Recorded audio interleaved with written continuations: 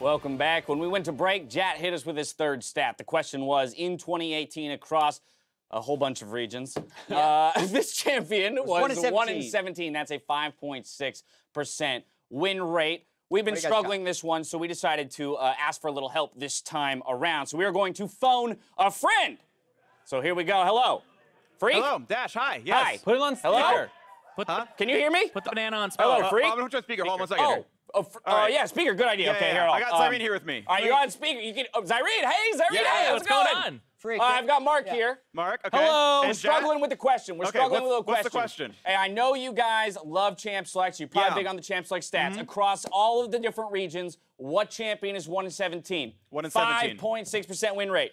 You got 15 seconds. Yeah, like roughly 15. I actually Let's know go. this one, so I'm going to let him spin on it. So I knew the first two ones. Why couldn't you phone me them? But I'm thinking either Cassiopeia or Kled, because I feel like they're not that common. But I'm kind of thinking like, only 16 picks overall. Cassio could be. I'm gonna go with Cassiopeia. On the Cassio game. Freak, how do you know? I didn't know it for sure at 117, but I saw 1 in 14. Like I saw a discussion on you're Twitter. assuming. So then tell us. What is it? All right, it's Mike Young's first champion. Shyvana. Shyvana. Freak is a phone a friend. Guys, thank you. Juice. There you go. I love you, Freak. 100% by the way in chat stats now. Hey, I'm taking you out speaker. Don't I'm taking you out speaker. Just want to wish you guys a great, great cast today. Thank you. And we'll catch you later. Thanks for your help. Oh yeah. Bye-bye, guys. Bye. Yep. Man. Wow. All right. So Shyvana. Yeah, now we're getting a bunch Only of one Shyvana win. low That lights. win is Let's in the go. LCK. Just a bunch of deaths. She is great at jumping away from a losing fight. I'll give her that. Well, I was going to say, why do you think it is that champion is 1 in 17? That's even been played that much if the win rate is that bad. There's definitely some bad luck. The champion was super dominant in solo queue, but you can't do anything when you're behind. Gotcha. And also very early on, it's not that great of a fallback pattern. Like someone catches you in the jungle, they just kill you. People have, I think, definitely slowed down and they're picking up that champion. Oh, absolutely. All right, that's enough with the numbers. Let's go to the other end of the spectrum and make some statements off of gut feeling alone. In some overreactions, Mark is really great at these. So, first up, I'll re-explain the segment. I throw out a statement, and you guys tell me whether or not it's a blatant overreaction or not. So we're going to kick this one off with a fun one. CLG, following their win yesterday, are back, baby. Overreaction. Blatant overreaction. COG is not back at all. There you go. Do not believe in COG. And honestly, like, it wasn't that good of a win against Echo Fox. Yes, Echo Fox was undefeated. Huni had very questionable early laning abilities. Reignover didn't do much other than maintain Drakes. The only promising thing would be Stixxay and Biofrost not falling behind in laning phase, but that's because Adrian was teleporting top lane. That lane was gifted to them, so still a lot of work for COD to do. Yeah, they took an early game comp, kind of snowballed with it, then fell behind and through, and then the other team threw back in a Elder Dragon. Overreaction. So a bit of an overreaction on that one? Yes, all right, moving right along, C9's bot lane has been getting a lot of praise recently, in the wake of the Team Liquid discussion and the best in the West discussion for the new TSM bot lane. I'm going to go ahead and make the definitive statement, though, that the C9 bot lane is overrated. In other words, they are not definitively the best bot lane in the West. I will agree. I do think that universally stating them as the best team or bot lane right now is an overstatement. They haven't played Team Liquid's bot lane. Team Liquid has great team synergy, so obviously that kind of amps up the bot lane. But Doublelift is playing with some ridiculous, like 16 KDA right now. And while Sneaky and Smoothie do play a very different style, they're much more team focused, I have a hard time giving them overall the best bot lane. It's not a crazy statement, but it would be an overreaction to say definitively. Right. If you are saying that they're the best in the league, you can say that right now. I think you can argue it. It's a defendable point. It's a very defendable point, but to say that it's not even a discussion after this long, no. But they're playing great. All right, here's another fun one. Pobelter is the new NA Faker. Faker has lost 5 in a row. Faker has lost 5 in a row. So by all accounts, then High is the new NA Faker. So Pobelter's been playing great, especially his game yesterday. He has, I believe, the highest CS per minute, as well as all NA mid laners, all players in North America. He's been crushing, but Faker is in a league of his own, and I think Pobelter's just now entering that conversation of competing with the best mids in NA. Okay. Yeah, he's always been top tier, obviously, but he's never been definitively the best. Right now is when he's probably making one of his best best cases he's ever made. But once again, to be FLICKR means it's unquestionable. Yeah. Interestingly overreaction. enough, okay, overreaction, slight overreaction. Whenever you compare anyone to FLICKR, yeah, it's an overreaction. Probably. I feel. Now, yesterday, FEvil and PowerOfEvil actually chimed in with their own power rankings on the NALCS Lounge. Let's take a look. All right, so if I had to put you guys on the spot to make a mid lane tier list for me, obviously you put yourselves at #1 because you're the greatest. But who's after you then? Who would be your next 3? Who would you put in the top besides yourselves? Probably, I think PowerOfEvil is the best. Okay. After that, I think Jensen. And yeah, probably Bjergsen after. But it's really hard to say because I've played players. For example, I haven't played against PowerOfEvil like at all, you know, in scrims. Yeah, we didn't face each other. So it's like it's really hard. So I'm just rating the players I face. Yeah. So what's your top 3? I feel like I would probably say literally the same, but I would add. So I would say PowerOfEvil, Jensen, Bjergsen. But I would say, I'm not sure, but I feel like Fenix did quite good as well. Yeah. Oh yeah. And I'm not sure how I would rate him. Like I feel like he deserved to kind of be like the third as well, like maybe with Bjergsen right now. Fenix is Azir. Come on. He's winning on other champions. He had a great Ryze game, had a great Cassio game. He's more than just an Azir one-trick, guys. Even they were... Forever the Fenix apologists. I mean, to be honest, he has been playing very well, but that's an interesting list and not, you know, from very strong fellow mid laners. Yeah, I mean, and that's one of the things that PowerOfEvil's come into this year with is that kind of chip on his shoulder to show that he can be the best. And you can see within the pro community of the other mid laners, he's got that respect. Now it's just a matter of getting the community to catch up to that level and also to maintain the level of performance he's shown so far. 4 minutes ahead of game time. Let's go ahead and take a look at your predictions for the day. And if I recall correctly, there's no interesting discussions to be had here. The both of you aligned today. So no matter what, no matter how right or how wrong you guys are, you will remain tied at the end of today at 16-9 for your season totals. I want to see more dissension. Sorry, but I think the only point that was really close between us was probably the TSM 100 Thieves game. Yeah, okay. I still think this one's really, really close, but TSM has been looking a lot better and should have won that Echo Fox game, who is arguably the best team in the league. So I think they are very strongly trending up. Yeah, and I think that's a super close game. Like the way 100 Thieves has won their games has been through very close games, and TSM hasn't necessarily blown people out. So it's going to be a big test for them to see if they can kind of keep up with Aftermove shot calling. I was really back and forth on that one.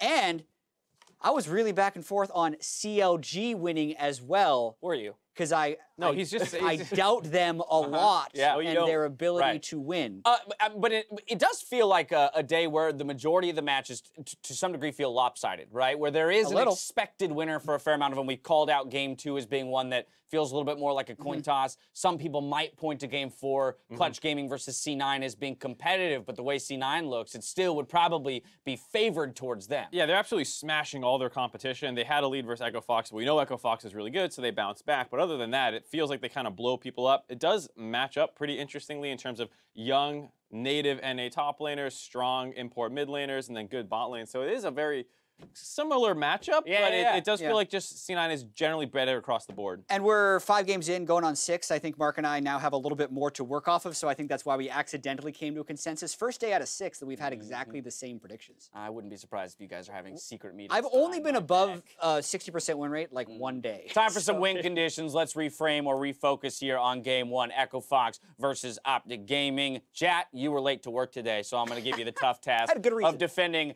OpTic. But before you go, Mark laid out for me, how does Echo Fox come away with the victory here? Holo. You go with Huni in the top lane. He is going to be the focus a little bit, and I think it's a focus in a weird way because he's played a lot of GP against some very competent opponents and is fallen behind. Here against Zig, he has not shown the ability to punish any pick even with counter pick, so give Huni whatever he wants. If he wants counter pick to smash Zig, fine. If he wants scaling to take it late, great, and then focus more on your bot lane. Chat, what's the go-to in the playbook against Holo? It's tank top and carry jungle, right?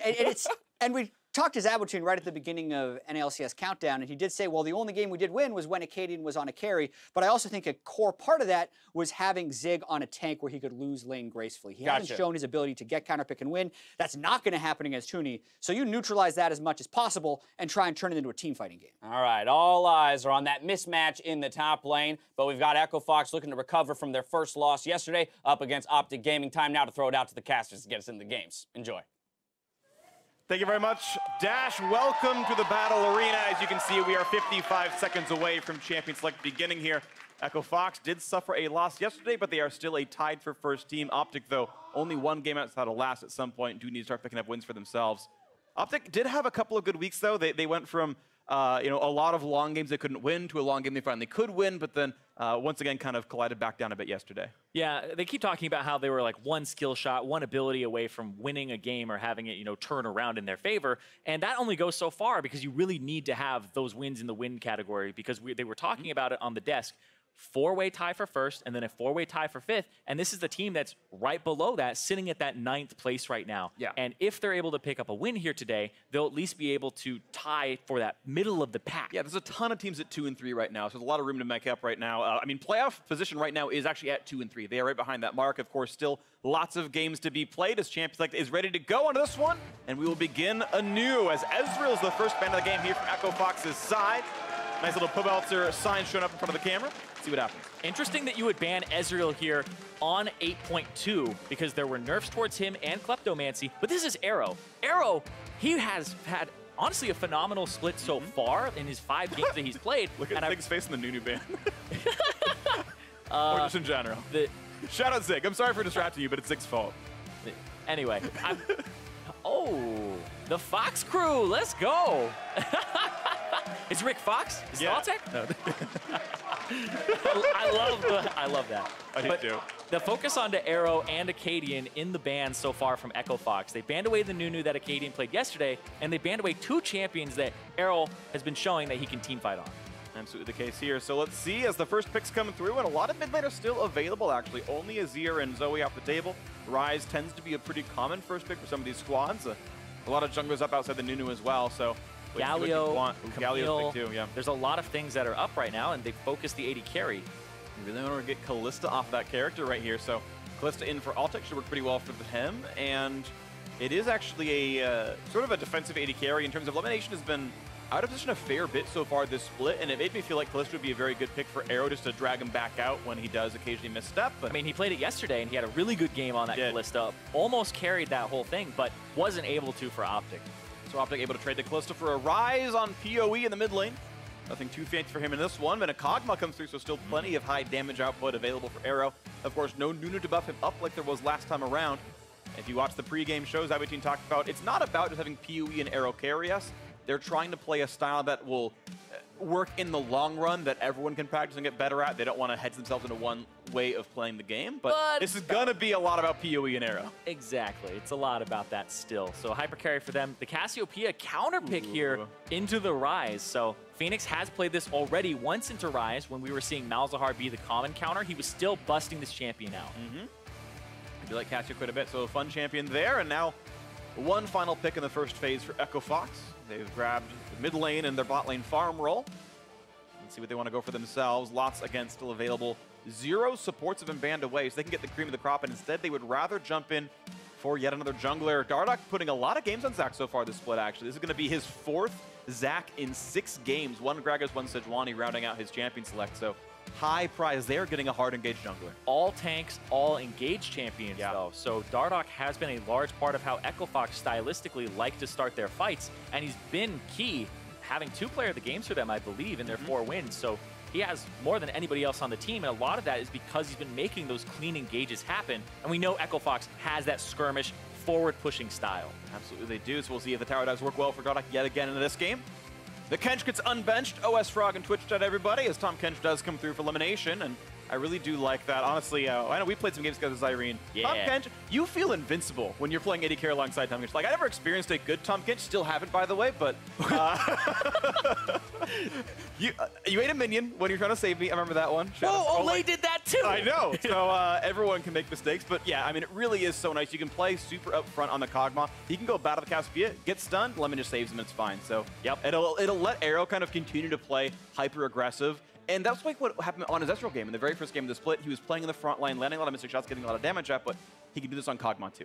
Yeah, and Wondering what the support ban, or the last ban will be here, but also the Shen, probably a support ban towards EchoFox, because Adrian, he's had that champion pool that goes all over the place, whether it's the Janna coming out, or if he's going to be playing one of those melee supports. The Taric is still available, and that's the one I would kind of gravitate towards here. But the Braum is still also up, which could be good for this Kalista lane and trying to have more engage, which we know EchoFox would really like to have. Yeah, interestingly, even though we've seen Adrian play one game on 8.2, he actually went for Thresh in his first professional game on 8.2. So even though the champion pool has been loosened somewhat for competitive bottom lane right now, he is still playing, generally speaking, frontliners. I do like this Kha'Zix coming back in for Akaadian, though. The team is still a bit light on tanks. We assume Zig's going to grab a Maokai or Ornn for himself since they're available, but Assassins for Akaadian, a champion you got to win with. And I really like the fact that they are saving their last pick for Zig in the top lane so that he'll see what he's playing up against Huni, who had some crushing performances in week 1, but then in week 2, he pretty much got camped. It was just dives on his GP constantly, and he hasn't been able to kind of have that stellar performance that he's been known for. Yeah.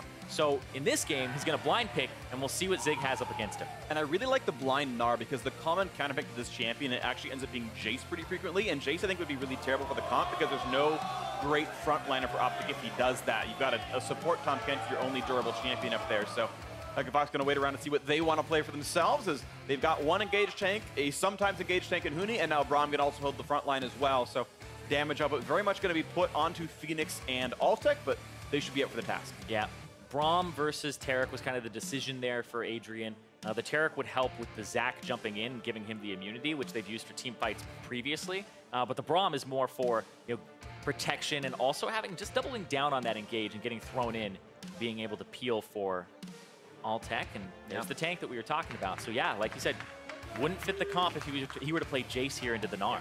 And I do think Maokai works pretty well, especially when you've got a Kha'Zix jungle. You've got not only split damage types, so that Ninja Tabby can't shut down one, Merc won't shut down the other, but also it's hard engaged on a squishy champion alongside a Kha'Zix. If OpTic wanted, they could camp Huni. It would probably work pretty well. Kha'Zix should also have a healthier and faster early clear than Zac, so we might see Akaadian get out to the races a bit earlier than Dardoch and affect one of these lanes. Yeah, and both of the solo lanes for OpTic have really good gank assists, the roots, the point and click, both of them. This is, when you're playing Kha'Zix, this is pretty much where you want to be, is on that top side of the map, taking control of it. Even though your mid and your top are actually losing lanes in their matchup, you still have opportunity for the enemy to push up past the halfway point of the lane, and they make for easy ganks with a point and click gank assist. Absolutely the case here, so we'll see which comp can play it better. EchoFox, of course, have had a much better season so far at 4-1. OpTic at 1-4, but a lot of these games could have been winnable with a couple of better choices. We'll see if we still can count out OpTic short, or they can continue the week of upsets and follow in CLG's step with this one. Crowd cheering, ready to go for this game. It's going to be an exciting one as we start off the day, as EchoFox will battle OpTic Gaming on Summoner's Rift. And so far, we're looking at those win conditions from the analyst desk. We have a tank top, and we have a carry jungler for OpTic, so Jat set him up with a win condition. I'd love to hear how this game goes and what he thought afterwards, but EchoFox, there's that Gnar for Huni in the top lane. Shout out the Rick Fox chants, by the way, in the crowd. Also the giant bubble that's coming out. But we got the green side of the audience, too, for the OpTic squad. Let's see who can make it happen as we are into the game. The first game of the day to close out week 3 of the North American LCS. EchoFox 4-1, OpTic 1-4. But the comps look good for what OpTic needs. We'll see if they can start their rise to the standings today. And immediately right out the gate, I love looking at who has minion dematerializer here. I understand it on the Ryze for PowerOfEvil. There's some fun things you can do where it'll help you wave clear a little bit earlier. You can also get burst combos off, because if you E a minion and dematerializer it, it'll send, just like the E when the champion or the character dies, it'll spread it to everything. So you can actually do really cool combos that people don't expect, where you kill a full health minion with dematerializer and spread it to a champion that's nearby. But then the Braum for Adrian, that's the one that sticks out to me, is that's not really going to help him later in the game. That's more for trying to get lane priority, shove in, kill cannon minions, and get better back timers. Yep. So we'll see if the pushes can be good for EchoFox here as a result of that rune choice. I really do like how Materializer has materialized in the pro scene and done some interesting things. Dardoch and Akaadian see each other. Trinket Ward comes down and should help track what's going on here. The camp spawning in 15 seconds, and looks like Dardoch is still going to make his way down to the bottom side if he wants to and get a leash from his duo. Red buff start for Zac and blue buff start for Kha'Zix, which is not a big surprise. Pretty sure we expect Huni to have the push lead top side up against Zig. In fact, getting some extra damage early on is positive for him. Yeah. The fleet footwork as well for the Gnar, just pushing him out. That's actually a bit atypical because Aerie is much more common usually. So it's going to be a lot more sustained for Huni and ways to cut away from stuff. Grabs Dardoch and goes back up to the next camp. Yeah, Huni actually runs a decent amount of sustain on the top laners. His Lucian as well, he ran Overheal and rushed Vamp Scepter. And on this, I'm curious to see if he has Overheal as well on this champion, because this helps him just stay in lane and kind of have that poke battle, but it's less of, you know, I need Aerie to increase my poke value, but it's more I need to sustain here. So this won't really help him later in the game, but it's more for the laning phase. I wonder, though, in the later parts of the game, how much it'll help him. I mean, a decent amount of heal and it's a decent amount of move speed. Like, theoretically, I can see Fleet being a good teamfight tool for Gnar just to get in range of, like, that proper ultimate. That's the thing as well, is people always forget about that extra burst of movement speed. It's one of the things, like, we talk about Sejuani jungle using Fleet footwork. That helps her out so much in terms of you hit somebody and then your W is pretty much confirmed because you can just chase them down, you'll get the slow. And for Gnar, getting that first auto will allow you to get that second one, and maybe you can throw a boomerang at that point to get your slow and keep chasing. So it could be something that helps you get that 3-stack up. We got a gank now in the mid lane as Akaadian wants to make himself known right here, where Dardoch is still clearing camps, but doesn't have an easy way in on Fenix, looks like, now that Cassiopeia is too safe. We saw it a second ago. I want to point out that Dardoch did something really clever, which is, of course, once you get up to this top side of the jungle, you cue the Gromp in towards the blue buff. You kill them both at the same time. Looks like the blue actually reset, though, so we... I don't know if that was a mistake or if that's actually really common for Zach, but the blue did re-aggro and go back to full HP, so he's got to do this from the slow way. But normally you can... I'm pretty sure you can just kill both camps at the same time. And it's a nice time save for Zach. Yeah, it helps him out a lot. Things like doing your red buff and then queuing over to hit the Krugs, because the queue was changed to have, if you're hitting the single target, you just get, you know, 1 blob. If you hit 2 targets, you get 2 blobs, which then every blob you pick up reduces the cooldown of your W. So it substantially increases your clear time if you're able to hit 2 things with your Q. Yep. And of course, with there, we saw Huni get eyes onto Akaadian down there in the jungle, killing the Krug. So top lane jungler known, and of course they can camp the fact that he killed 4 camps up until that point and know which ones he got rid of as well. And now Dardoch just had his first back. They spotted Akaadian on the top side. The Tracker's Knife has come through for Dardoch, so I assume he'll clear his Krugs out. And then if his Raptor camp is up by that time, he'd go that route. But they really want to spot Akaadian one more time before they start getting those deeper wards from that Tracker's Knife and placing him down. You can definitely be threatened a little bit. Rank 2 of the Elastic Slingshot gets Dardoch pretty far, and Kha'Zix without hard CC can't interrupt that. So should get away if he's caught unawares, but still. Don't want to lose a bunch of health for no reason. Bot lane shove is happening for EchoFox. We've seen 2 materializers used so far by Adrian down here. As the camp goes away, level 4 on both these champions. Only 1 used for PoE, who has a bit of a freeze going here. He has some extra caster minions, so yeah. Fenix is just going to try to equalize the wave and push, thin it out a bit. And Fenix doing the very common thing as well on this precision secondary, going presence of mind for infinite mana so he can spam any time between these camps. Yeah. Every time he levels up, he can spend like 300 mana, get it all back, and continue on. She's very mana hungry on the Cassiopeia. Yeah. One of the big things that kind of pushed her towards tier a whole bunch and made it so like the build was up in the air for a bit. But something that we have to remember on this patch is the E draws minion aggro now, right? It was a change. Champion, yeah. It was a change on 8.2, and Ryze does the same with his targeted E. So it's not the same, you know, corrupting potion, walk up level 1, spam E on somebody. Yep. A bit of a fight down here on this side of the map, but blocked out pretty easily by Adrian, not really feeling any worse for the wear. It does look like Altec will have overall more farm. I would probably expect that for a Kalista lane. He should be, getting above his opponent here on this one, but finally the lane actually pushes back in OpTic's favor for a few seconds. Guardian triggers, and actually a partial freeze. It'll force OpTic to remain overextended if they want to fight for this wave. But this is the cannon wave, so it's usually when you want to recon. Looks like Kog'Maw's going to go back for recurve bow plus probably a pickaxe, I'd assume. Should be about 1900 gold, maybe a bit less than that. Might just be dagger plus, because he only got 1300 gold. Oh, yeah, I misjudged it, sorry. Okay, so we're going to do a pickaxe dagger instead of like recurve bow boots or something. Interesting back there from him, so LemonNation's going to have to hold the wave, take some damage. Shout out the audience, Supportal Combat, good damage across the 2 of them. Oh, but the cannon minion, no! Yeah, Altec didn't back. All right, fair enough. Yeah, so Altec, he's going to push in the next wave. Dematerializer, of course, helps get rid of a cannon wave himself. And yeah, he's actually going to stay entirely. I guess he can wait for 1 more wave, but now it's going to be a weird desync where Altec just has worse items than Arrow, which should mean OpTic can kind of dictate the pace of the duo lane now. Well, he'll have worse items than Arrow until he backs. So if he gets it back off here, he'll have better items, and then it's kind of that ebb and flow. Because LemonNation is actually going back now, so it would be a 2v1 under turret. Okay, a flash out from Pee Wee. Didn't want to get stunned up by Dardoch. Trades blows back and forth, and at the go here. 500 gold lead overall for Echo Fox as a squad. Looks like it's plus 10 for Huni in the top lane, plus 13 in the bottom lane for Altec and Adrian. Some of that, of course, the fact that a recall already came through for Arrow, but still, moderate farm lead for now. Certainly something that's meaningful as Zig is getting pushed under turret. He's already used his first recall to get back to base. Looks like Huni has not had to do the same thing, as Huni's actually just not spent any money. He just stayed in lane the whole time. Yeah. That is a TP down in case there is a fight bot side. Huni, you know, building up some rage. Doesn't seem that like they'll have a fight right away, but has the opportunity. Yeah, mostly concerned with the fact that TP is down, because that just signals you can make a play on the bottom side of the map. Of course, it is Tahm Kench, so it's much harder to actually have one kind of stick. Right. And I feel like Huni probably just wants to stay and bully this lane more so than TP, especially since it's an Ocean Drake. It's not a high priority Drake at all. But that teleport is something that we do have to always track, because it's something that as soon as it's down, it's actually a very distinct advantage for the other top laner. Let's see if that comes through then.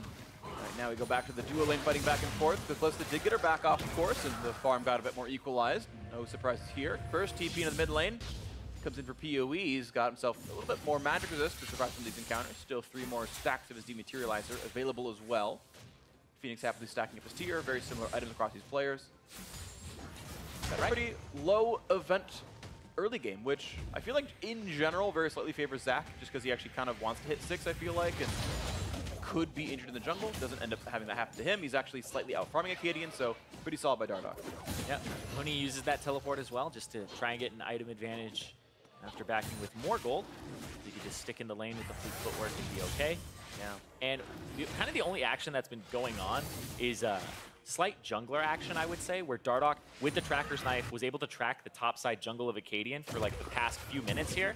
And it allowed OpTic, who haven't been placing wards very deep themselves. They're mostly shallow wards. They've been warding up around mid lane. They had multiple control wards there. So they had control ward advantage around that area. But Fox were really just tracking Akaadian, making sure he didn't get any ganks off. Yeah. They're definitely as aware as we are of the fact that Akaadian's one game he's won was on that Kha'Zix, where he was able to kind of pop off. Yeah, and he's got good laners to gank for, so we talked about that in champs, like the competition is pretty solid for this one. Looking again at top lane, 15 CS lead for Huni after they've made their various recalls and teleports back, and Huni's starting to get some real chips in this turret as well. He's not really threatened by Zig, getting some auto attacks, trying to trigger hyper and whatnot, but that turret's down to about 80%. And again, LemonNation just having to chomp Arrow to get him out, but the Ren's still going to come through if he wants it. Altec choosing not to hit the button. Zig is going to, just feels like he's going to keep losing farm slowly but surely. Minus 13 right now. The wave push is just so easy right now for Huni in this top side. Zig walks down to ward behind him. He knows his health bar is getting a bit lower. And at the same time, Dardoch with all this pressure, including from the bot lane as they're pushing into turret, gets to go for a pretty early Drake. 7-minute Ocean's pretty solid. Yeah, Huni's fine. He's going to get damage on that top turret. And this is one of those things where usually when you're on the bottom side of the map doing a dragon, your top laner will back off, but they just have such confidence and know the location of Akaadian, where they're just like, all right, we can just have Huni push and we can do this. So the fact that they have that knowledge really helps them out across the map. All right, now early game is going pretty solid for Echo Fox. This is a team that had actually had difficulties getting through the early game for both this week and last, but this one feeling a bit better for them, and they're just not being challenged yet. Yeah, no kills, no turrets, but it's 1,000 gold lead plus a Drake without any real blood spill. Akaadian's looking for a double stealth here. He'll go straight through the brush, and because he has that control board, he's not going to get spotted, but yeah, there we go. Looks like he's just going to actually go away. Too much time wasted. Fenix playing safely enough, just not getting ganked, and just, you know, really solid play by him. Which is interesting, because Echo Fox usually expect to be a very aggressive team, but here it seems like they're just saying, we slightly win both of these lanes, let's just play it safe and just have these advantages pile on, right? The 20 CS advantage that they have in the top lane, the 13 that they have in the mid lane, and then even down bottom, you really don't have to do much right now if you're Echo Fox, except stick to these lanes, because no objectives or kills have gone down, and there's still 1,000 gold up. Yep, pretty solid for these guys. Here comes the first big play. OpTic going to come in for this one on the top side. They bring Tahm Kench around behind Huni, but they actually already recalled the Maokai. He's not part of the gang. Yeah. So they're going to 2v1 him, but Huni's got some decent ways out. Here comes Ryze. Here comes Akaadian as well. Jumps over the wall. Flash as well. Go over the 2-on-1 on Huni as Dardoch comes across as well, but now he's a bit alone as Huni runs away. Huni almost dead. but does stay alive as Fenix rejoins the fight. The flash, the ult to get over the wall, and that Zac will stay safe. Dardoch gets out. In the meantime, that bot lane turret had already fallen. I do have to question the fact that Zig didn't stay for that fight to get them maybe a better chance to kill, but Echo Fox hit themselves first turret of the game. You definitely have to question it because Zig backed and he still didn't even make it to bottom turret in time to wave clear or do anything about that wave. If he's able to save that bottom turret, then maybe it's worth it, but he wasn't. So Echo Fox get to kind of get everything off that fight. Stuff right here, 2,000 now makes it the gold lead. Good escapes out of Echo Fox. They do burn a couple of summoners for it. 2 flashes on their side. And LemonNation burns his double summoners as well. At least Arrow gets some alone time with this top lane outer turret and can start burning it down. Nice little smite pickup. Akaadian grabs it off of Echo Fox's hard work. Ult goes backwards. Not optimal from Adrian, I do believe. It's interesting as well because OpTic actually had a 3v2 there, and they didn't decide to commit harder to it. It's kind of like a touch and go game for both teams right now, but for Fox, it's definitely more, they're trying to play a little bit of the keep away and keep these lanes because they're just slowly winning. Whereas OpTic, it just seems like a little bit hesitant. Doesn't look like they want to really have anybody kind of mess up or risk messing up.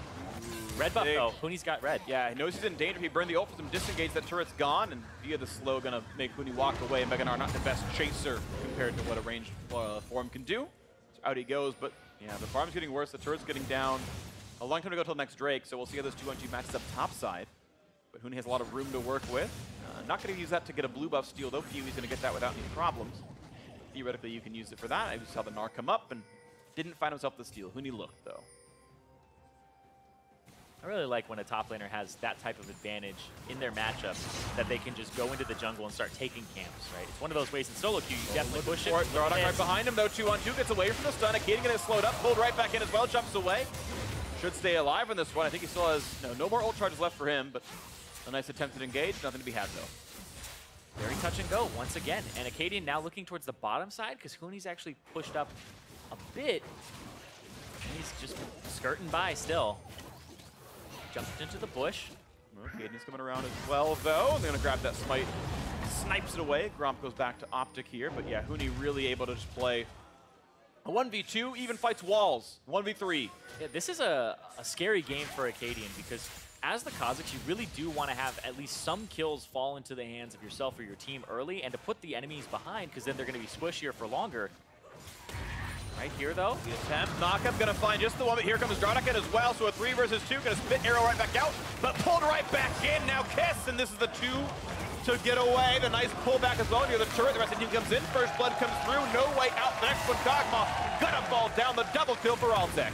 They have the confidence to go for that play because they saw Akaadian bottom side from Huni's pressure, and now they're going to get this turret on top of it. This looks like the Echo Fox that was 4-0 coming into the week. There's really nothing in their way whatsoever. They're finding the openings. They're finding the aggressive plays. They're winning their lanes. Second turret's going to go down, and right now they're completely shutting out OpTic. No kills, no turrets, no neutrals.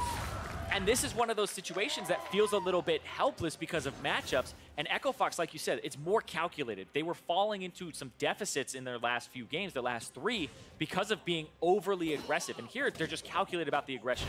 We see somebody on the bottom side, the jungler, no way he can counter this play, engage, and they pull the trigger with Dardoch, Adrian, and Altec to make it a 2-on-3, and knowing that the Kha'Zix couldn't possibly be here. You know, I feel like I'm going to harp this player a lot. I feel like LemonNation misplayed that fight, though. He should have let Arrow tank the stun, then grab him. Instead of being crowd controls as Tahm Kench, let Kog'Maw take the one target hard CC, then grab him out of the stun and walk away. He actually could have built more distance there. It's a really minor point, but sometimes it really does matter, and I feel like we're seeing just, honestly, a few cracks in LemonNation's play overall, and for how good Arrow is playing, I think that is a weakness of OpTic here. Yeah, and if you had the opportunity, it's one of those ones where Tahm Kench, you can actually keep the person in your belly for a pretty long time. I think it goes up to 6 seconds later on. Yeah. Spit him over the bottom wall.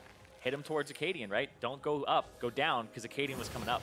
Yeah, true. Well, it's the way it is, though. 2-0 right now to Echo Fox. Their lead up to 4,500 now. Another attempted play near the mid lane, but look at this Fenix hugging the top left side away from where the gank would be coming from. Interesting, because his jungler's on the bottom right side. Yeah.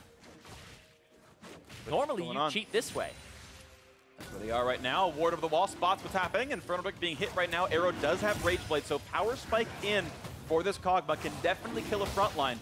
He's left untouched, but Adrian and Altec nearby. Dardoch's charging up. Here comes the team fight as TP comes in for Huni. Into the back line they go. He's grounded. Looking for the damage on the arrow. He's going to flash to stay alive. And Dardoch not going to get too much for this one as the ulti comes across from Zig as well. One man stun from Cassiopeia. Zig forces to flash right back away. The big Gnar comes across. 2 stuns. 2 more kills come through. 4 so far. Looking for 5 and 6.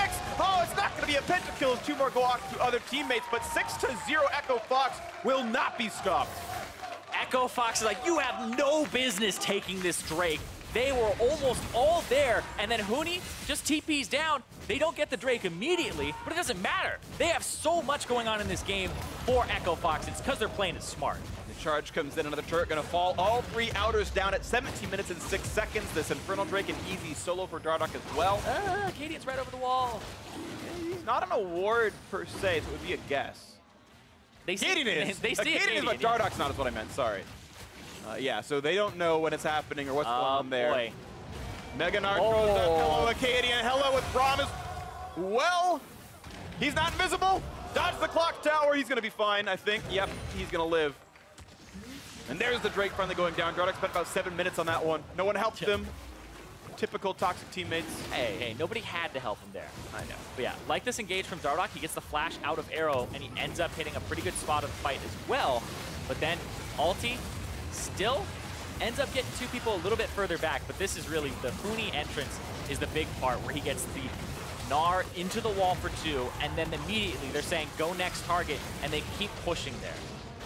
Really nicely done. I really do think the Echo Fox team fighting is quite solid. Of course, we'd seen the mic check from them before when they beat up TSM. That went well for them also, and it's a squad that just hasn't missed a beat since yesterday. And I've talked to Adrian about his team, and he just constantly talks about how it's so easy being on this team for him because everybody has the same mindset, right? They know when to play safe, and then they know that they all want to take fights to get back into the game or to push the tempo, right? It's a very aggressive team, but they're all aligned in it. You don't have those missed calls where one person's running back. Usually it's people are engaging at different points instead of on the same target. So getting people aligned is really the big thing for them, and you can see that they all have that same mindset in these fights. It's a really good team to watch, definitely. They were in first place for a while for a reason, basically. Still tied. Yeah, I mean, they're still kind of in first place, to be honest, and they'll actually temporarily have sole control briefly as this game winds up. It's almost impossible to lose at this point, but of course we've seen bigger upsets happen and bigger comebacks happen. Echo Fox is part of one on the other side themselves. Yeah, it was like, almost never see it. We've seen a lot this split. Yeah. This year's been a bit different. Teams have been slow to close out sometimes. Here comes the frontline access. Adrian loses 300 health and forces Akaadian away as Dardoch is backfilling the lane. Turret's going to go down 5-0 now in that scoreline. And the gold lead becomes an almost even 10,000. At 19 minutes, that is ludicrous. Yeah. It's definitely what you call a major lead there. So far, it's that is well beyond major lead. Yeah, 10,000. That's like, wait, what's above major? Commander? General? I'm unsure. Don't ask me. Yeah, we're going to move on. But more of the camp's going to go away. Dardoch gets to solo a red buff in opposing territory. Akaadian says, hi, you're killing my red buff. Oh, that's a Cassiopeia, never mind. And he's going to go check. Yep.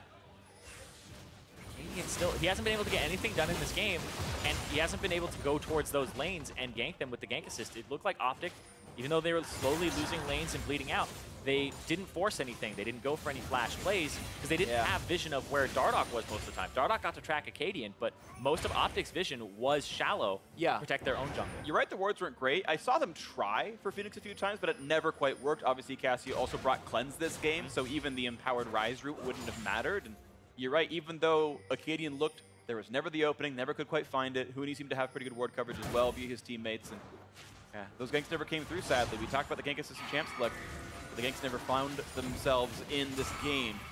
It's one of those hard things to kind of calculate in the moment because you're looking for a better time, but then if you miss it, you eventually go, okay, that was the best time I was going to get. It wasn't a very good time to go, but it was probably the best we were going to get. But in that moment, you were thinking, oh, there's probably another opportunity coming up. Yeah, it can be tough. And hindsight's off in 2020, but in this case, it's 6-0 so far for Echo Fox. And OpTic are just hoping that they won't be the first perfect game in the split, but...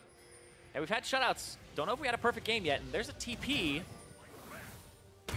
Oh, okay, they're going to bring one to safety. He's going to go back in the front line. Adrian really wants to make sure his teammate stays safe. Puts in a couple of slows, puts the ulti down, and the disengage is fine. Yeah, the disengage is completely fine. When that looked like it was going to be a collapse of 5 versus 3 for a brief moment. So it's really good from both Altec and Adrian to actually make that happen. Kha'Zix did not have flash up either. It's coming up in just a few seconds here. Yeah. Well, now I'm curious how aggressive EchoFox wants to play because they just lost both of their bot lane ultimates. If they wait a minute and a half, that says, okay, we're going to play safely. Let's wait till we have all 5 R buttons, then go from there.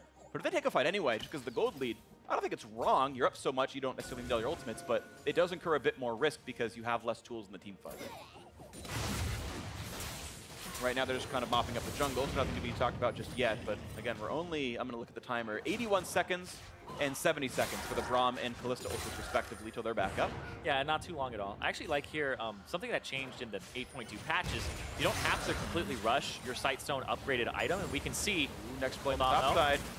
All right, TP comes in for Huni, 3-on-3 at the very beginning of this one as the Ryze is far away, though, so Kiwi can't be part of the fight just yet. They found LemonNation for some more damage. The shield comes up.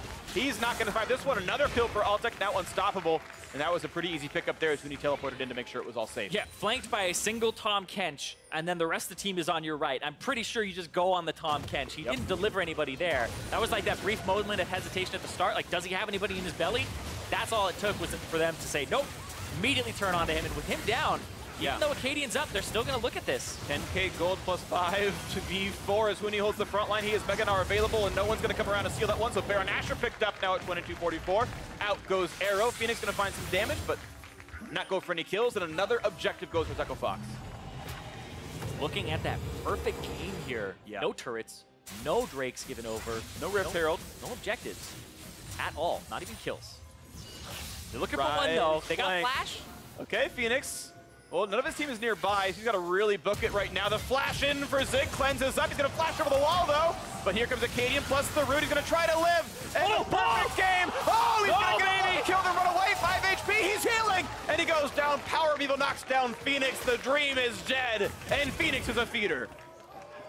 Oh, man. Still, he made him work for that one, though. They got the one on the board, but he made him work, and you can see Fox, they're still going. And they're going to find that second kill of the fight now, looking for number 3 as Zig is holding the front line pretty nicely. A big ulti coming across. Huni taking the damage up, but a kill comes through for Arrow. The Kog'Maw, they needed him to make it work. Looking for Adrian next. The snipe comes in. That's 3 kills in a row now for OpTic. Meanwhile, Altec was actually pushing mid, and that's why they're able to turn it around. It's because it's a numbers flip-flop fight in favor of OpTic, and Arrow is just able to output the DPS. And that's what OpTic were hoping for in Champion Select, is a 2-item or plus Kog'Maw actually damaging champions. Problem is they lost 10k gold before they could get into that first team fight, but that's where that comeback hope comes in, is you look for that and pray it happens. The pullback onto Akaadian, and they're gonna go for another fight actually as the team's cutting away. Arrow really wanted to find someone to kill. Well, they're pushing in here because this is exactly where we want to be anyway with an Infernal Drake up, so OpTic, they got 3 kills. The perfect game is long gone. And the opponents are really far away. Phoenix walking in. Huni just spawned up right now. Now Dardoch in the front line. This is a 5v3 that could be one right now. They're going to find the passive down. This is going to be more and more kills actually going towards OpTic as EchoFox take the fight without their team as the first kill comes through. They're going to get the second one as well. And Phoenix is alone. He shouldn't be in this fight at all. What's and the Ryze ult is going to find them another one. OpTic game is going to look for it. They're going to juke away from the ultimate perfect plan of PowerOfEvil. They'll flash forward. They're going to find 5 straight kills now. Make it 6 actually. 6 straight for OpTic. What is going on? Fox are just completely staggered in their respawns, and they just come out, and it's one by one. Dardoch leaps in, and they are not on the same page anymore. Unless that page is let's all die. There was never a reason to choose that fight. Huni and Adrian were dead when the dragon was hit. They engaged a 2v5, and Dardoch thought it was a good idea. But OpTic, that puts them in a position, like you said, they're getting those item points where they're starting to get more and more here. Still 10k gold advantage for Fox, so a lot of ground to cover. But Fox here, ooh. And they know it's 2v5. Yeah, they absolutely know that. LemonNation comes in, exhaust onto Altec, just gobbles him up, spits him out, and then he just gets burst, and they pick up Fenix afterwards. So yeah, it's completely staggered in terms of the respawns here for EchoFox. That looked like they were just trying to keep the tempo up, where it's like, all right, boys, we're back in there. Yeah. But with staggered people coming into the fight, it's not going to work at all. See, so many people are like, oh, it's Infernal Drake. We've got to fight for the Infernal Drake. This is every solo queue game ever. 2v5, let's go. It's like 6 attack damage. Calm down, everyone. It's okay. I like that question that you asked on the NALCS Lounge in the week 1. How many kills is the Drake worth? Yeah, I was like, how many kills is it worth? Huni said 0. Huni said Even 0. Infernal. Yeah. But Well, he wasn't alive. Wasn't his choice. yeah, for Infernal, he's like, ooh, maybe 1, but not me, right? Yeah. Not my life. Well, definitely wasn't him dying on that one, but of course, it's still EchoFox with a lot of lead in this one, and honestly, it's still like 95% they close one out. So we'll see when the siege continues yet again. No Baron on the map, no Drake, obviously, but with almost 11,000 gold, you expect us to push a little bit further forward. Open inhibitor in the middle lane as well. Nice smite for Akaadian. Let's see what kind of comp they go for. Looks like 1-3-1. Huni top side, Fenix bottom. Up against the Ryze, who's still running that cleanse. He doesn't have the TP to join, but he does have the ultimate. Has the Zhonya's completed as well. Very safe. All right, mid lane siege. They've brought Fenix into the mid lane. How good do they feel about pushing in for territory? Arrow's been so good so far this split. Had some pretty good team fights himself. Yeah, but if they want to start something, it's pretty much coming from Zig or I guess LemonNation. You could deliver Zig to the backline with PowerOfEvil's ultimate and get pretty clever with it. But right now, Fox have a lot of the engage and disengage tools in the composition, and they have the upper hand in the map control. And they felt safe enough to siege mid lane, and OpTic knew enough to say, yeah, we got to get this one away, and that means Inhibitor will be down for the duration of Baron spawning, and even for most of the buff afterwards. EchoFox are going to have that one extra point of power beyond just the gold lead to keep map objectives in their favor. Switching over to the bot lane for a little bit as well, as again, the Baron is going to be a while till it comes up, so they can actually dedicatedly siege this bot lane for about 45 seconds and then switch out. They will have TP on Huni, same for OpTic with Zig. Yeah, but Fox, it looks like, you know, no fear was struck in them by what happened earlier. Constant aggression, constant pressure still. Even if they had that one fight where everybody was a little bit offbeat with one another, they're still just back at it. No hesitation here in the pushes. Right, so 4 in the bot lane as the mid is left alone with the dead inhibitor. Quick slow on Altec, but he's got more or less alone to have knocked the turret down. Adrian blocks a lot of the attacks right there. Says no, Kog'Maw, you don't get to deal damage to our backline. And that turret's on a half HP. Meanwhile, Huni actually playing very defensively in topside. He knows the threat of the Ryze ulti flank and everything else like that. PoE, yep, gonna find a little bit something there with the ward. Huni knows he has to play respectively. Akaadian's actually lurching through this top jungle as well. He's still pinging it. Yeah, that's actually what a lot of Kha'Zix end up doing in these split push scenarios, is they get to shadow a split pusher. And you see him actually go back. So yeah, you want to shadow the split pusher as Kha'Zix. So it's one of the things where like a 1-3-1 composition or a 4-1 actually shouldn't really work that well against a Kha'Zix that's hovering around the split pushers and can go between the two main groups. The wards come down. LemonNation spots the Baron pit as well as the entrance to it as that's spawning in 20 seconds. Zig and Huni most likely will sit in the bottom lane now for themselves. They have teleport. They can rejoin the fight when the Baron actually begins. The rest of the squad's going to have to be around the top and mid side so they can play around that objective.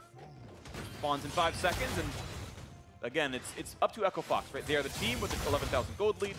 They're the one who's going to be the drivers here in this, and how they set it up is going to dictate how the game is played. And I'm watching Akaadian at this Baron very closely. He has stopwatch still. He's the only person who still has their stopwatch 29, almost 30 minutes into the game. Right, and it gets pushed out. Of course, Arrow, thankfully on Kog'Maw, is a very good super minion killer. Deals some magic damage, that helps a lot. They have negative MR. That gets booted away. Huni looking for a bit of a play here. Jumps forward, finds a slow and an ulti out from Ryze. They don't want to be part of this fight at all, but that is one tool missing. On to Fenix. Oh, and they get Fenix's flash away. That's actually a pretty nice play, and honestly, that's a positive for PoE. It's a shorter cooldown to use that, but Dardoch wants back in for this fight. Not going to find too much as Zig flashes over, but now PoE is isolated. Gets slowed down as well. Could there be much of a fight as Zig ults to disengage the rest of the squad, and the Fox find themselves a couple of routes here. Turning away, Akaadian waiting in the flank, though. Here comes the engagement against for Dardoch. They find LemonNation, knocked up into the air, but chopped away. Sorry, that was looking for Huni. Frontliner, but here comes the chase on in. Free time for Arrow to fight, and he's going to get one kill as Huni is down. Akaadian in the back! Oro, and Akaadian looks for a little bit more, but it's a 1-for-1 as LemonNation has fallen. So 4v4 on this fight. Health bar is a bit low for EchoFox. They're just going to run away, and look at the threat that Kog'Maw can bring at 10,000 gold lead, and you lose your front line. And some of that, honestly, is Huni's build. Yes. It's high damage, all health, which is exactly perfect for what Kog'Maw wants to deal damage. Exactly, has the stairs. Look at this opening on Fenix. Half HP already on him. Can the 4v4 look any better? It's all about Arrow, really, with that W on, and of course, an untouched Ryze can do that kind of stuff, too. The front line's still pretty durable for EchoFox, though. Both Zach and Braum pretty solid at this. And especially with the lead that they've had in this game, it's still that 10,000 gold lead for them. And we aren't at that point where anybody has 6 items, so we aren't looking at like advantages that don't mean anything. At this point, people are still going towards those builds. Right now, they see the Baron being started, Akaadian in the wings right here. Damage coming through, 2,000 health. They're gonna get smite, and it's gonna go over! Akaadian grabs the Baron! Echo Fox with all the leads choose to go for a 50-50. They lose the bet and opt to get closer to this game. That right there is just Echo Fox. Ever since that fight, like we want to say the 20-minute mark, it's less calculated. Everything up until that point where we're looking at the perfect game, it's calculated aggression. Now, it just seems so scattered in terms of where everybody is and what they want to be doing, but it is still aggressive. And that's where OpTic are finding their opportunities, is off the hubris of Echo Fox. He really is. So, it's a 3-item Kog'Maw now. He was there on Braum before the last fight. He's going to get a little bit bigger now over time. 4-item on this Kalista. We can watch this fight again. Flash away from Zig. It looks like PowerOfEvil is going to be in a position where he can't get out, but he runs around the side, and you have Zig's ulti coming through, so everybody bunches up, and it still delays them. But when Huni jumps in, he just gets CC locked, and that's the thing that I'm looking for here, is because he could really devastate the backline with an ulti. But you see, stunned, rooted by a Ryze, and he doesn't get hit, doesn't get to press the R there. Looked like he wanted to. And then, yeah, the re-engage comes through. Of course, LemonNation fell, but support for top lane are pretty much worth it. Yeah, there's no vision here. And then they see him just barely right before. Oh! Early smite by Dardoch. The smite timed right by Akaadian. Really nicely done by him. But you have a Kalista, so I'm going to blame the AD carry on this one. So, in my... So... No. It's fine. If the game slows down, we'll have the discussion, because I actually have some opinions on how Ren Smite should work together. But that's fine. So we do have some downtime, and honestly, since OpTic are going to probably camp on this Baron and far mid, I want to talk about the theory of Smite Ren. So on the one hand, yes, you should, you can say, okay, at 1200 or whatever, hit the button at the same time. They're both instant cast. You get the last hit. What I will point out, though, is if your team is high damage, you don't get to lodge a bunch of spears in. And there's a Cassiopeia, which means your team is high damage. So Altec's Ren is probably only like 750, which, especially with a double Zeal build here, so it's not that high because of how many spears you got to lodge. Alternatively, if you do get like 1,000 damage Rend available, smite early and just let him Rend at like 1,100, because there's no way you screw that up at that point. Instead of trying to like hit them at the same time and hope the other smite's not in between, you just go 1 and 1. And then, that's an easy way to do it. As a jungler, I disagree with you. It is your job as Kalista. I'll keep the guy out of the pit. That's what I'll do. Okay, then keep him out of the pit, Dardoch. But AD carry's fault on that one. All right, you know what? It's all Altec's fault. Let's move on. Worst lane, worst role. We're all garbage players. Let's be real about this one. 4-kill lead for Echo Fox. The gold lead still sits at 10,000. At a certain point, that 10K means less and less. We're running out of item slots pretty soon. Only 1 slot to go for Fenix and PowerOfEvil. About as much for Arrow and Altec the same. Fenix has 2, actually. Oh, you're right. no boots. I blanked. No, my brain is bad. It's okay. Altec's almost full, though. There you go. And that's going to start hurting once he gets to full build and you can no longer buy any more items. That gold starts shrinking rapidly in actual value. And that's going to be something that happens, and I would say about like 10 minutes, where you're hitting that full build on Fenix. Yeah, a little bit sooner for PowerOfEvil, but at that point, like, OpTic have to hold on to this game. The Baron is only going to help them for about 10 more seconds here, and the Elder Dragon will be up shortly, and I would say, 5-ish minutes, so. Okay, something to be very wary of then. Of course, Echo Fox has a much better Elder Dragon than OpTic would. It's about twice as powerful for them. I do like the scaling of OpTic, though. They have really good scaling. The Ryze, the Kog'Maw, and the Maokai, I think, all really do wonders. Yeah, it's very hard to reach the Kog'Maw in these team fights. There is engage tools, but as long as LemonNation and Arrow are paying attention, he will never be kidnapped by that Zac. Here we go, middle inhibitor going to fall once again, and this is still OpTic understanding a 10,000 gold deficit and the fact there's no turret defending. Echo Fox going to move on to top side, though, and once again, we try to see how good they're going to be at closing this game out. Like I said, reaching that Kog'Maw is so hard because there's so many roots in your way, and then the Tahm Kench on top of it. And with the engage that Echo Fox has, they really do have Dardoch jumping in, and then Adrian with Altec's ultimate. But Huni, we just saw him try to engage in that last fight, and he didn't really have the resistances or the tankiness to do it, even as Gnar yet. So getting to Arrow, you really do have to have that one swift punch land, but then LemonNation is going to eat him up, so you need a 1-2 against this team. We'll see if that second priest can come through. Adrian gets trolled by his AD carry, continuing the trend that we are the worst kind of players in the game. scumbag STT Kalista. Maybe he'll play against them at some point. EchoFox looking like one of the stronger teams in North America. They might make some international competition. That'd be really cool for them. Man, you were jumping to some stuff in week 3. I'm like, best of ones are back. They were I'm undefeated like, coming in. I said 18-0, quote me, I was wrong. Maybe they'll go 18-0 at Worlds, who knows? That would be a trip. And he would win something, it'd be great. That's unlikely though. So EchoFox gonna make the next moves pretty soon. Elder Dragon up in 115, the Baron not far behind it. But the DC goes long enough that they could go for one then the other. Yeah. I mean, they should control the neutral game. Especially since the fact that that inhibitor is down mid, right? You should be pushed in as OpTic, and OpTic are just looking to farm. And this is that breaking point I was talking about where, sure, you want to just back up and farm and play defensively as OpTic, but there are such huge objectives outside of your base that you're going to be forced to face check some areas, to push forward, unless you just want to give them up uncontested, which increases the likelihood that Fox win a fight, or even just a forced engage. It makes sense. We'll see then if Dardoch can once again be the breaking point here in this one, as he can find the engage and maybe get the smite to control the Elder Dragon, or Altec can land his rend on time. I don't know. Any of the above could happen. It'd be crazy, but as the time ticks down, 30 seconds on Elder Dragon. Again, that should be where the moment really strikes. You can see Huni splitting top side. They know that the bottom is where the main fight is because they'll TP to that side of the map. And so pretty much wherever Huni is, the opposite of the map, that's where Fox wants to fight. Yeah, and Huni wants to keep Zig over there because Zig is a large part of the primary engage for OpTic if they wanted to start a fight or even just kind of peel backwards. The Maokai is a large part of that. So Huni's just going to keep pushing top, and now you're in that catch-22 situation as OpTic. You're going to lose something top, and now they're sending PowerOfEvil over there. Interesting. So having the Ryze battle him with the rest of the team around, and of course PoE still has cleanse and not TP, so he can't join right away. And here comes the beginning of the Elder Dragon. 3 of them on it already. They know Huni can TP. He's actually backed off to be in TP if he needs it. He won't get his channel canceled. And look how badly zoned they are, I should say. Phoenix puts down the Miasma. There's no chance. Misses the Rend. Who expected it? Last hit goes to Phoenix. Bench him. Altec's no good. But the Baron up in 5 seconds here. Don't want to talk about those types of things. It's not my job to do that. And an arrow, you got work cut out for you, buddy. Teach him how to play, and now on a Baron they go. All right, so they've got the Elder Dragon burn on. They do plenty of damage, and look at, that's not going to be a contest. OpTic completely seed the map, and that's a tough call to make. It's such a tough call to make because Elder Dragon turns so easily into Baron, and EchoFox played the vision well enough that they just kept the team from doing anything. And this next siege is going to be insanely powerful. Yeah, and this is where for OpTic, you have to say, where do we make our last stand? When do we make our last stand? When is the best opportunity to do it? If it was a moment ago where they're trying to get Elder Dragon, again, you were just scumbags, all 80 carries. It's just Altec. He's like the most mild-mannered of all of them, too. And he's like, no, I'm going to scumbag Adrian every time I can.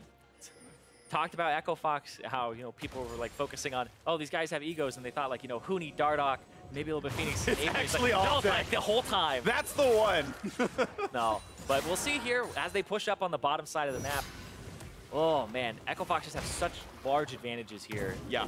And that's what I'm talking about with the whole, when are you going to make your last stand and how are you going to make it? Because that might have been your best opportunity at that Elder Dragon, and now OpTic have to go up against an Elder Dragon buffed and Baron buffed up team. But they're going for Huni here, who's just going to try to give him the slip. He's going to be a bit of a 1v3. Akaadian over the wall. He's actually back to Mininar as well, so not a lot of escape tools outside of Flash. Arrow's nearby. This could be the damage. They're going to sack a turret for this, though.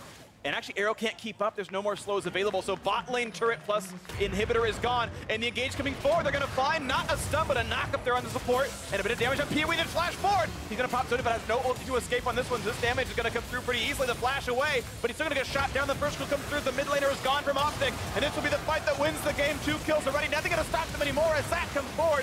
A double kill for Huni, and no one is left to kill anybody anymore. As the ace comes through, clean 5 for 0. And EchoFox had to sweat a bit, but they made it come down 5-1, end the week in first place. You can't say they didn't make it interesting. But that mid game was concerning, absolutely. The early game, it looked so free. They played it really well. No kills, but a huge farm lead. They got the turrets, and they were on pace for a perfect game. There were 10 minutes in the middle that were just so chaotic and unfitting of a 4-on-1 team. I actually had no idea what was going on. I didn't either. It was stupid. But they made it happen in the end. Hugs and handshakes from people. Oh. Yeah. Old teammates there between Adrian and Arrow back on Phoenix 1. Yeah. It also means, though, another week ending in 9th place here for OpTic. 1-5 for them, and nothing was able to happen for them in the early game. They couldn't get anything to come through, even despite the Kha'Zix pick. You know, they did their win condition, tank top, assassin jungler, but none of that early pressure came through. Arrow had some good moments in team fights, PowerOfEvil the same, but they were just outclassed, it felt like, even just in the pure laning phase here. And this is why I say win conditions are not just drafts. Nope, they're not. You can draft a stellar composition, but at the end of the day, you still have to be able to play and find those pockets that you need to operate in. Yep. And make sure that you're actually playing not just to your win condition of the draft, but playing around those areas and making sure, like, we had roots in those lanes. They never forced anything. They said, okay, let's back up.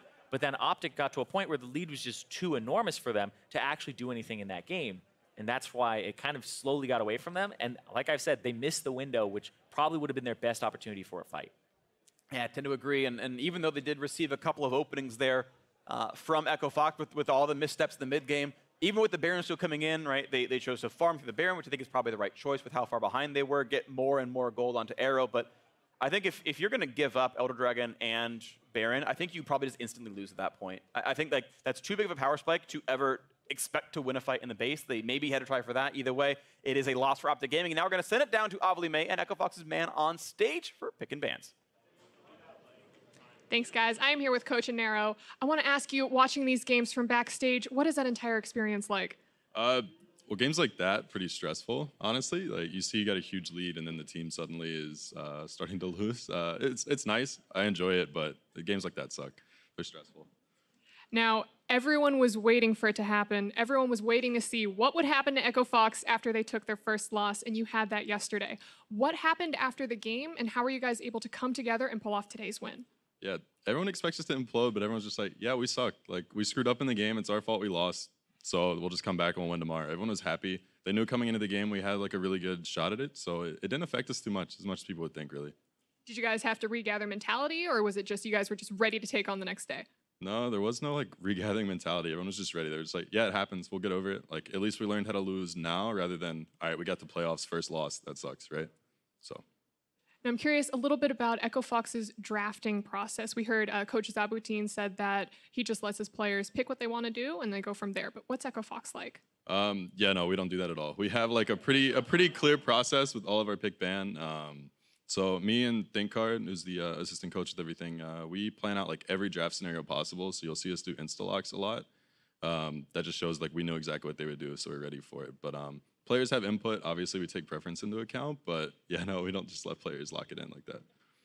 Now, when I've interviewed your players before on what they think makes the team so successful, they're like, yeah, we have a lot of hard work and teamwork together, friendship. From a coaching perspective, what do you think makes EchoFox so successful? From us, just all of the players are friends. We have friendship there, so that makes everything really easy, and they all just want to win. So you don't even have to try to push these like out-of-game things to get everyone on the same page. They're already there, so we can just focus on like getting to that same goal, and it's really easy that way. Well, thank you so much for your time. Back to the State Farm Analyst Desk. Thank you, Avali. I'm sure Inero was clutching his chest at moments during that game. A game that probably could have ended about 15 minutes sooner. EchoFox still able to pick up the W, though, in the end to move to 5-1 and had that recovery game after the loss yesterday. Yeah, man. They had a larger goal lead at 22 minutes than they did at 37 minutes. So I could see how he was getting a little bit stressed. I would say, though, that they absolutely dominated the first 15 minutes of this game. Oh, without a doubt. And I love where Zyrene was going right off the back end of that cast, kind of going right back to the idea of the win conditions and what we had set out, where we were looking to a degree at the draft, for example, for OpTic, but Zyrene making the important distinction that you can draft the best composition in the world. The play still has to be there. The instances in which you execute and come away with advantage still have to present themselves. Exactly. And I'd identified that I think OpTic needs to do tank, top, carry, jungle. That's how they got their win. That's what they did. But with that, against a team with the strength of laning that EchoFox has, you have to get early ganks off, and this is where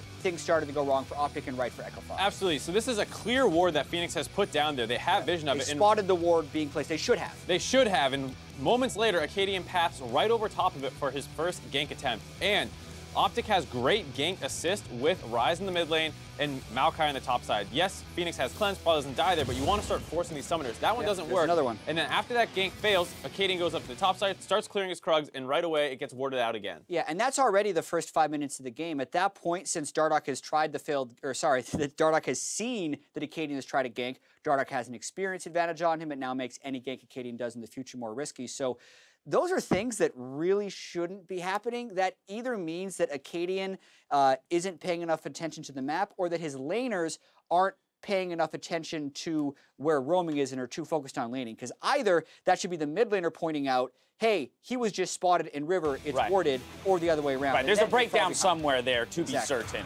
And after that, obviously they just start smashing lanes. They have huge CSD. EchoFox don't really need to force the issues too hard. And then this is, 14 minutes in the game. Finally, after starting to take some turrets, they get an opening, and Altec just starts popping off in these fights, gets these first 2 kills.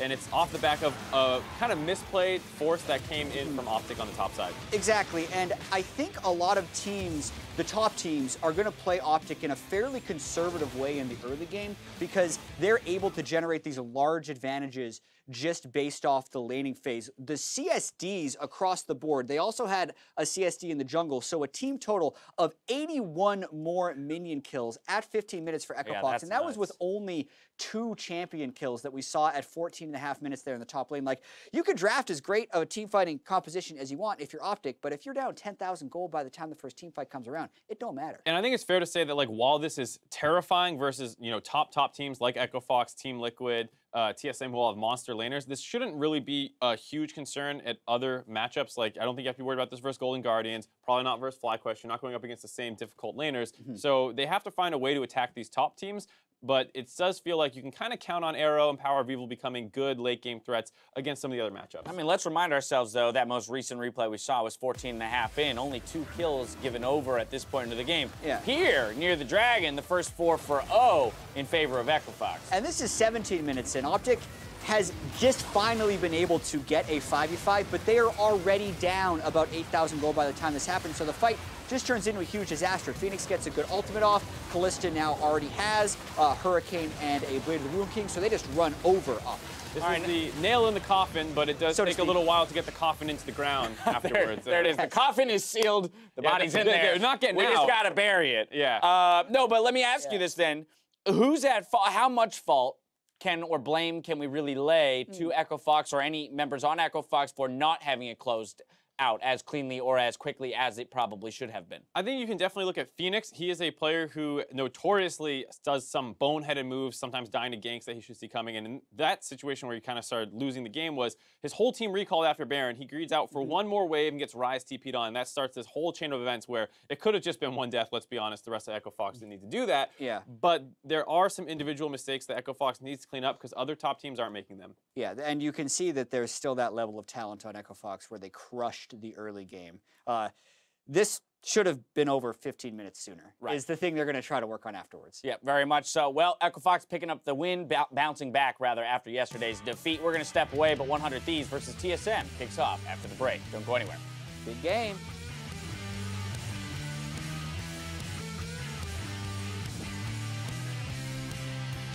I need Arrow a little louder still. Yeah, I need him a little louder. Oh, you guys need my voice. Yeah, I can hear you have a voice like an angel. A nice pullback as well near the turret. The rest of the team comes in. First blood comes through. No way out. The next one, Kog'Maw. Gonna fall down. The double kill for Altec. Oh, no. Nice. Oh, no. Get one. We can still fight. We can still go for it. Nice. Holy shit. Hey, over here, guys. Yeah. I'm joining. Good! Akaadian in the wings right here. Damage from Shushi doesn't help. Nice! Oh, good shit. Defender. The first will come through. The mid laner is gone from OpTic, and this will be the fight that wins the game. 2 kills already. Nothing going to stop them anymore as Zach comes forward. A double kill for Huni, and no one is up to kill anybody anymore as the ace comes through. Clean 5 for 0, and EchoFox had to sweat a bit, but they made it come down 5-1, end the week in first place.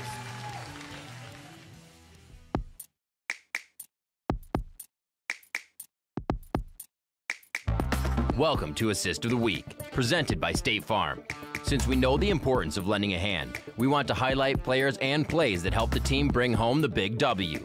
If you have a favorite assist from this week that you want us to highlight, tweet the clip with the hashtag NALCS and the hashtag StateFarmAssist, and we may feature it in a future episode. So get out there and bring some support.